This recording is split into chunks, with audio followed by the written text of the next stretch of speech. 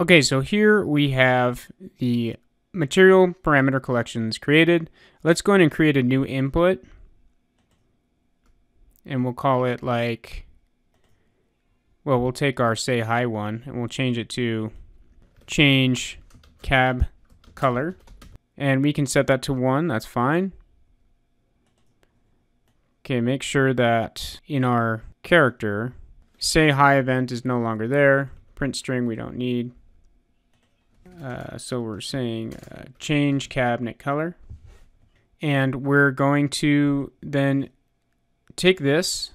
When we hit 1, that will change our cabinet color. What we need to do is change the parameter that's affecting the color of this material.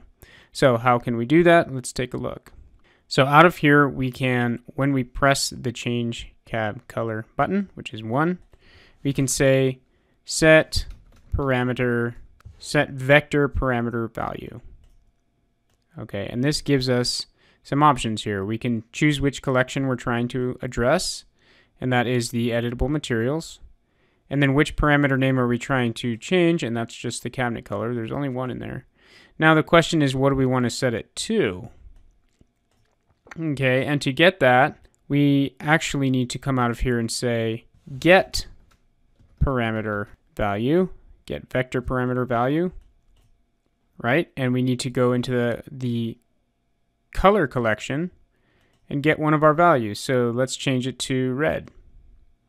We just set that here. And then this node will spit out a certain value. It'll spit out the linear color structure of this parameter after we have set it to red. And then we can take this and string it to there.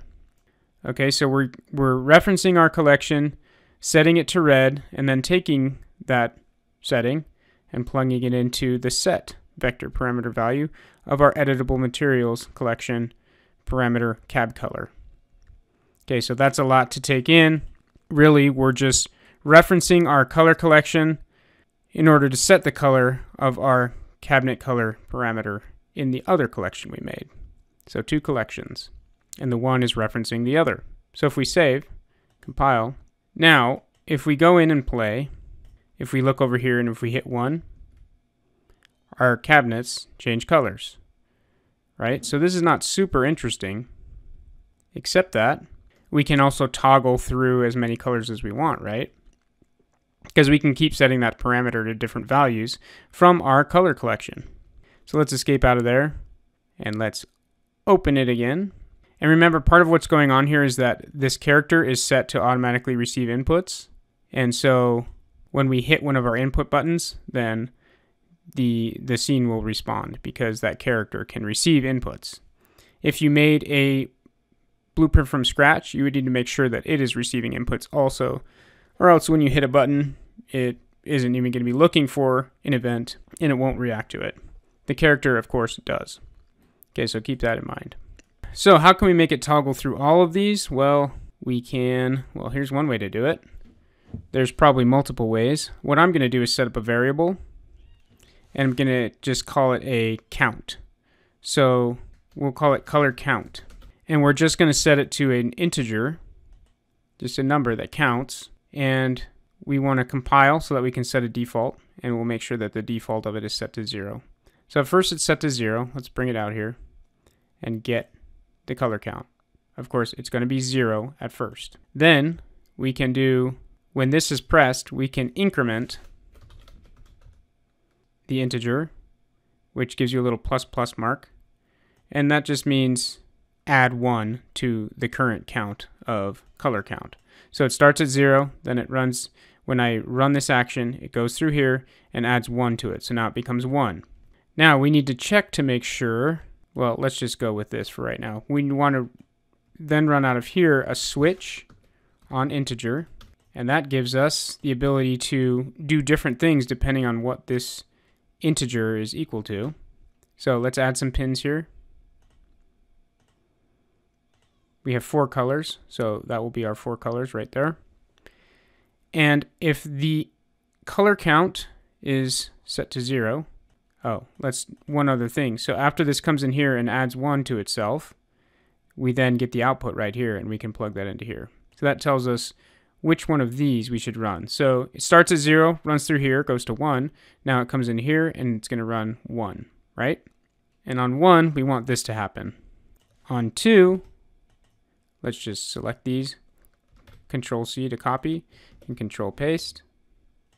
On 2, we want this to happen again, except this time we want it to change to blue. On 3, we want it to change to gray. And on 0, we want it to change to black. Okay, so let's see what we get now. Remember, it's 0 first, but it's not actually running this because we haven't done the input yet. So it's just looking at the default, which is black, right? So when we play, it should be black. Then we hit 1, and it goes to red, then blue, then gray, but it's not going back to black. Why is that? Well, because it never reset to 0.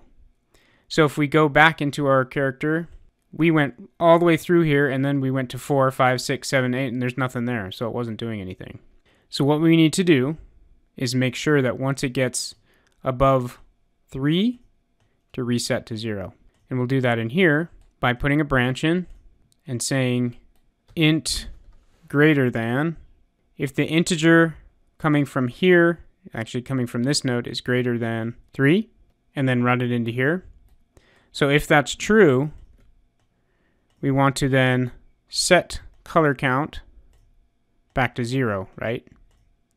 If it's true that it's greater than 3, set it to 0, and then run it into here. If it's false, then just run it directly into here. And the selection, the number, will be coming from, again, color count. Okay, so if that's hard to follow, what happens is we press the button. It looks at the color count, which starts at 0. It adds 1 to it. Now we're at 1. That means it goes this way. As long as it's not 4 or anything greater than 3, it will say false, and it will go here and get whatever the color count is, probably the same as whatever this was, and it will run it. If it is greater than 3, then it will no longer look back to here. It will go up here and say true and set it back to 0, and then grab it, a reference to it again, which is now going to be set to 0, and then it'll run. Okay, so that's just controlling, that's some flow control regarding how these materials will be decided. So let's compile and save. Now let's see if it works. It's black, it's red, it's blue, it's gray, should be black, fingers crossed. Boom, back to black. Okay, so a simple dynamic color change using material collection parameters.